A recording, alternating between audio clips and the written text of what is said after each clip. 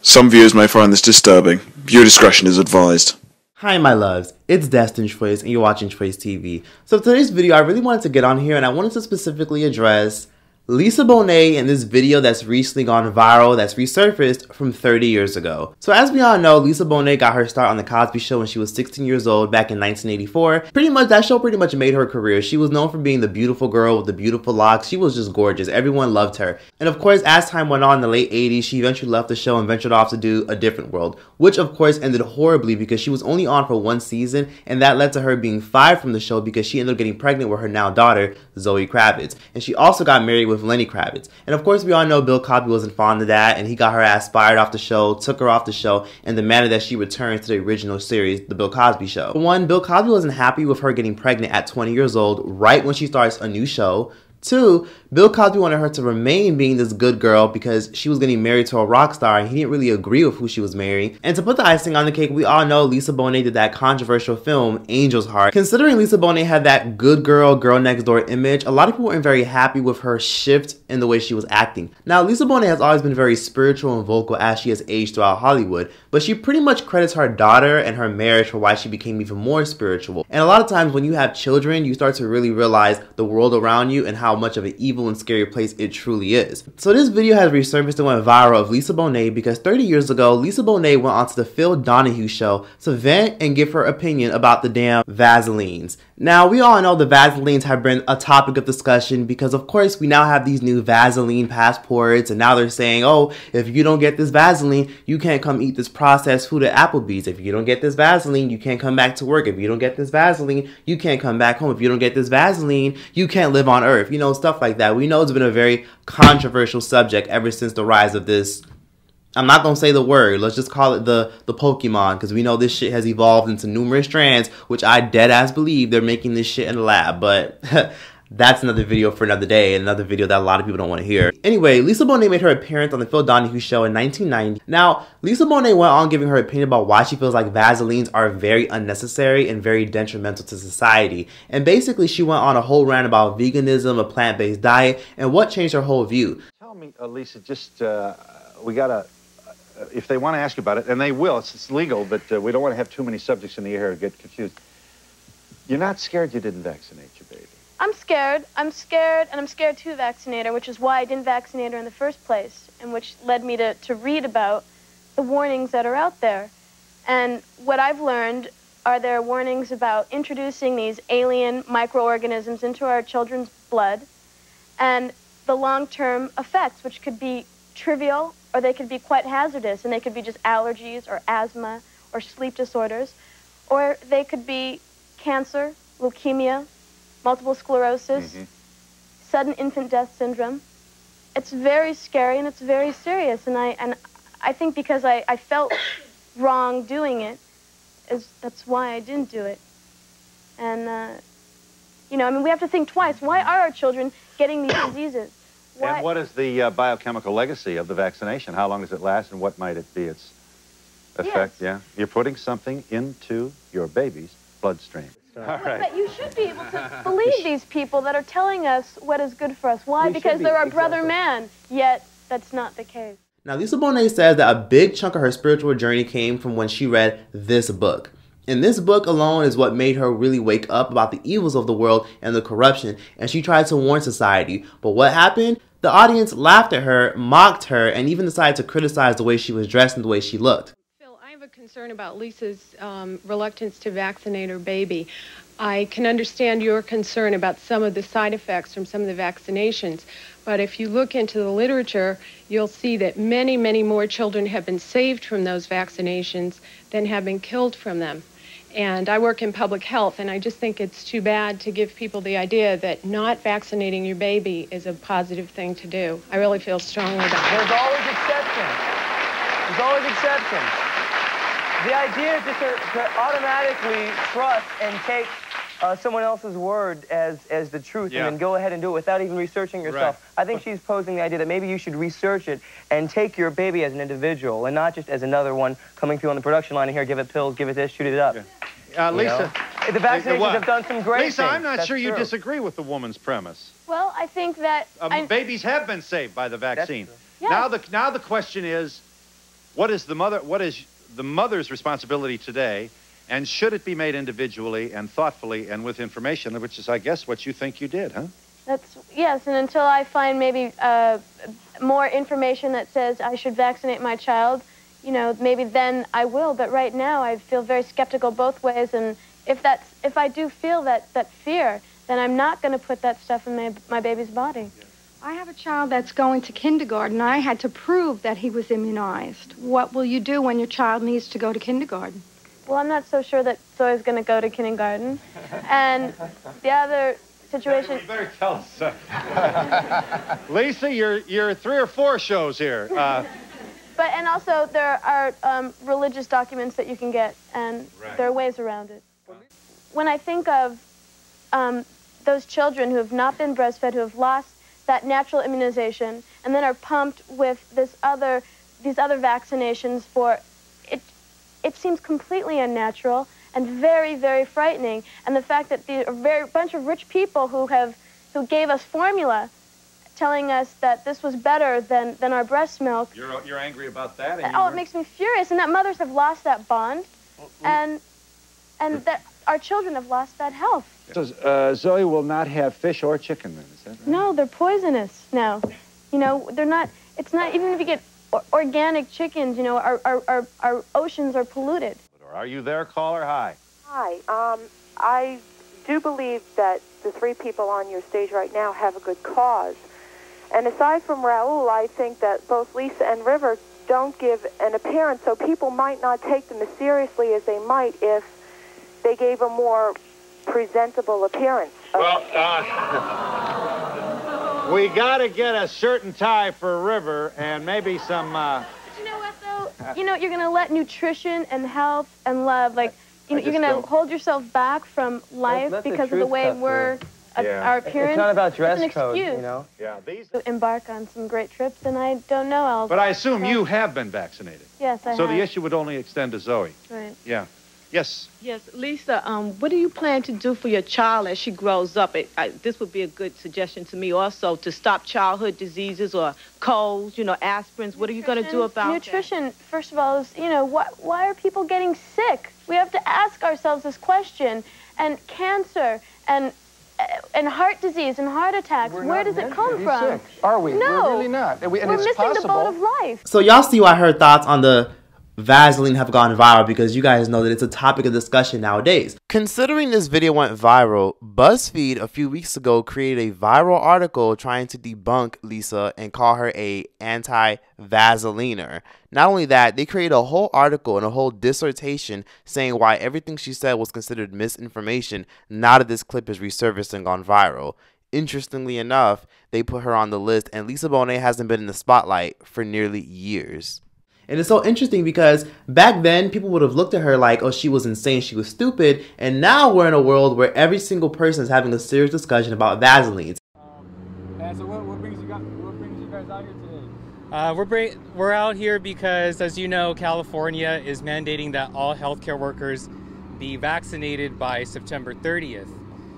Frankly, that's a violation of human rights. It's a violation of the Nuremberg Code, and it's a violation of the Constitution. They're making us forced to get the vaccine or be unemployed. And the hypocrisy is real. Last year, they decorated us as healthcare heroes. Even when we were down to just a limited PPE, we were treating COVID patients for a year and a half without the vaccine. And now they want us to get the vaccine or we're out. So last year we were heroes, and now this year we're facing unemployment. Now let me just start by saying, just because someone doesn't want the Pokemon Vaseline, because you guys know this damn shit is always evolving into Charizard and evolves into Pikachu, because anyways, just because someone doesn't want the damn Vaseline shot because they're scared of the Pokemon, that doesn't necessarily mean that they're against Vaselines as a whole. Some people just aren't okay with certain Vaselines. And please don't hit me with that, but what about what's in your food? What about what's in your processed chips and your processed salsa? Bitch, mind your business. And second of all, I can consume what the fuck I want because I'm choosing to put what's in my body. However, when it gets to a point where it seems like these things are getting forced, that's when it becomes pretty extensive. Look at places like BC, Canada, you know, British Columbia in Canada. Now they're forcing people to walk around with a QR code that scans your Vaseline status. If that doesn't sound like slavery, I don't know what is. Then look at places like China. If you guys didn't know, China is pretty much enslaved. That's just the best word I like to describe it. China's pretty much enslaved because a lot of people now don't have any type of privacy. Imagine your face being used as a digital thumbprint. Where basically, let me explain. China has what they call a social credit score system, where basically now there's over 200 million cameras all across China. And imagine walking down the street. Just like how we can use our phones as facial recognition, imagine the camera from down the street being able to pinpoint your face, figure out your profile, your height, your blood type, your medical records, and exactly how old you are, when you were born, and overall more information about you than you know about yourself. So imagine if we have stuff like that implemented in society. So you see what I mean when I say this stuff shouldn't be forced on people. It should be an individual's choice. And I'm bringing that up because imagine living in a world where they say, oh, it's necessary for us to have facial recognitions on all the cameras in the world because that way we could figure out what your health status is. Your health status is important, so that's why we need all those cameras to recognize your face and your profile. No privacy. Now, Lisa Bonet made a lot of very good points when it came to the Vaseline because a lot of people have made a lot of interesting claims about ever since they've given their child certain Vaselines, they've noticed a rise in their mental health, a way they've been acting. They've noticed that their kids have been hyperactive. You know what I mean? Why is it so common for so many people to have ADD? Why is it so common for so many people to have ADHD? Why is it so common for a lot of us to have so many underlying conditions? Why do so many people at very young ages just out of nowhere get sick after 2 years of being born? You see what I mean here? You know, a lot of these things shouldn't be forced. And Lisa Bonet faced a lot of criticism back in the early 90s when she vividly stated that she was not going to give her child any Vaselines at all. But look at her daughter now. Her daughter has been vegan her entire life, has never eaten meat, and her daughter is full-blown, all grown up and healthy and successful. So this just goes to show you that even though her daughter is what some people would call the exception, that's just a good example of why you should not force Vaselines on people. Let parents have the choice. And it's crazy because when she came out and spoke about this, the media portrayed her as a rebellious girl. She's that girl from that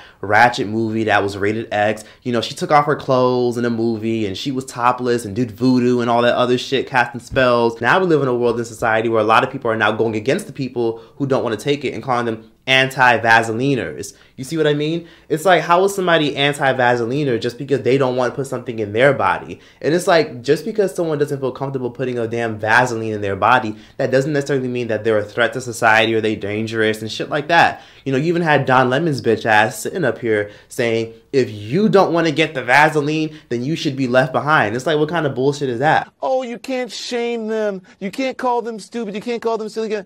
Yes, they are. The people who aided and abetted Trump are stupid because they believed his big lie. The people who are not getting, who are believing the lies on the internet instead of science, it's time to start shaming them. What else? Or leave them behind. A lot of people will look at this kind of clip, and a lot of people are even saying on social media, well, who cares about Lisa Bonet? She lost her mind. You know, she did the Angel Heart movie. You know, Bill Cosby basically disowned her. When in reality, a big reason why Lisa Bonet pretty much left Hollywood was because she left Hollywood by choice. And let's be honest here. She has always kind of gave hints about the evils in Hollywood, but a lot of people never really noticed. For example, she was, you know, she's a huge example of child stars that were in a way exploited and treated like shit. For one, it came out that Bill Cosby wasn't very nice to her behind the scenes when she got married and when she decided to have kids. Meanwhile, she was grown as hell in her personal life. Not only that, you would see a lot of little subtle cues in her interviews, all the signs she would drop, and you just always saw the authenticness to her. But then even when she was younger, you would see that she would get on certain TV shows, like for example, the Dave Letterman show. This is another clip that's going viral of her doing some really cringe-worthy things. Well, you look stunning. You're a lovely young woman. Do you mind if I ask you how old you are? I'm 18. 18 years old. Did you just turn 18? November. Okay. We're going to try. Do we have a counter we can put up on the screen or somebody count? Paul, can you count for us? Yeah. Okay, here we go. How about some drums? One.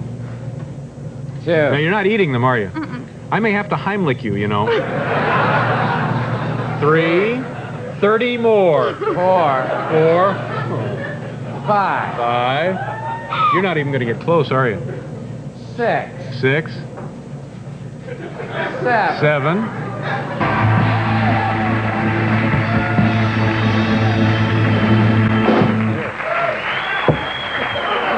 Now this is what I wanted to see. take a look at that.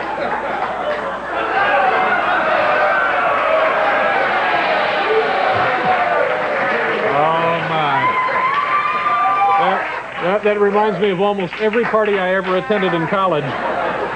Okay, and then you put this in the oven, and later you have a little... Are you all right? I'm fine.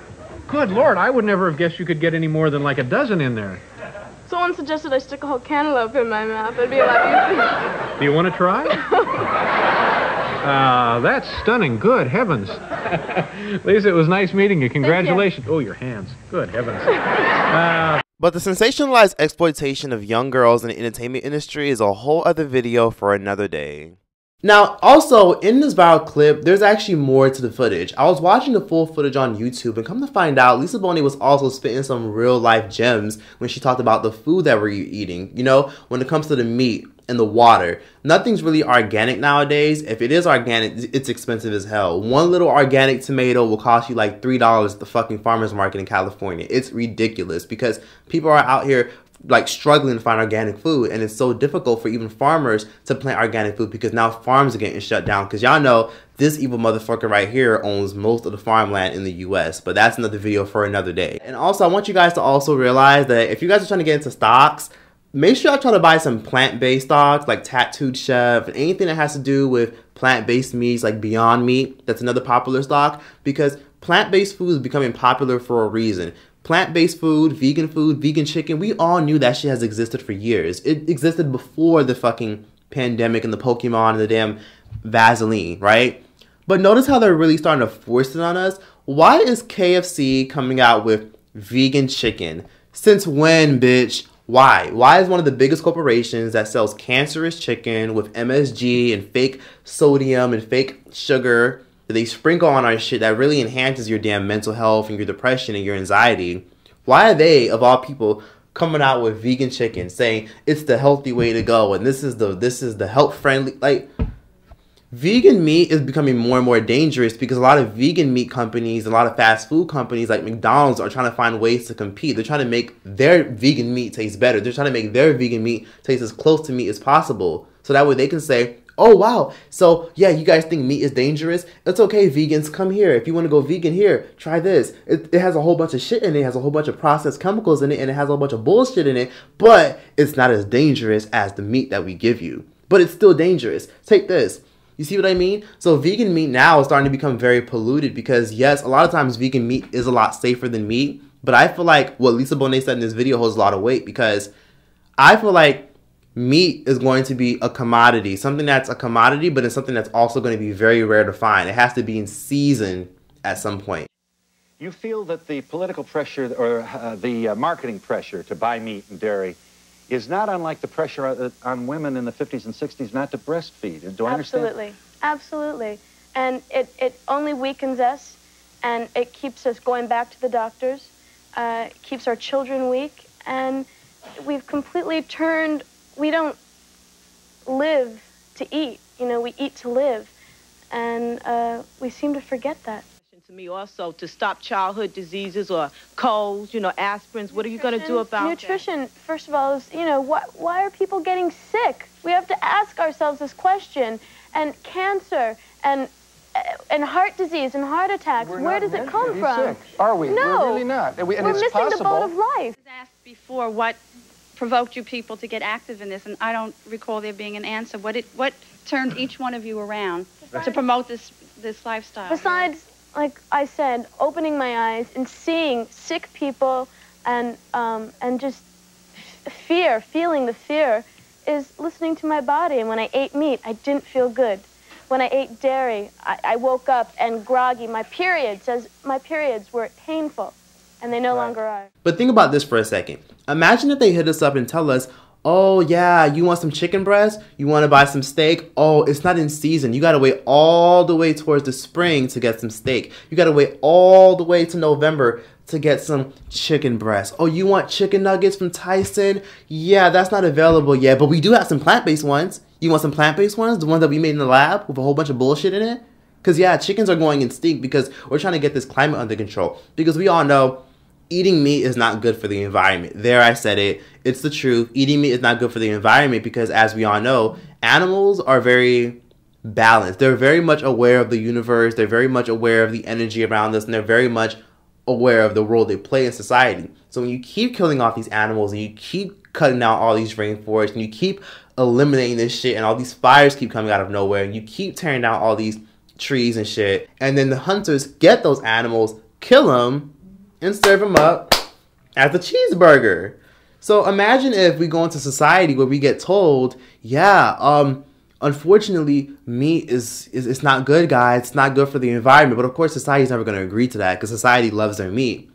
Imagine we get told plant-based meat is the way to go. Why are so many people investing in plant-based meat now? Why are people like Ashton Kutcher investing into plant-based meat? You know, I don't know if y'all ever watched the show Futurama, but Futurama kind of gives me a broad depiction of what I feel like is going to happen in the next 50 to 100 years, where everybody that wants to stay in regular society, where you don't get forced to do anything, is more than likely going to be underneath the sewer, right? All the people who didn't want to assimilate to westernized, normalized society, the people who were modern got to stay up. The people who didn't want to be modern had to stay down, and they had to be in the trenches, in the sewer. Like I said in my last video, this reminds me of The Walking Dead, where everyone in society is a zombie, and if you don't assimilate to being a zombie, they're just going to chew you, bite you up, and attack you, so that way you can assimilate to being a zombie as well. And the few people who don't want to assimilate to being zombies are going to be forced to fight off with guns. This has been a conversation for a long time, and y'all remember when Kat Von D also got dragged for giving her thoughts about Vaselines?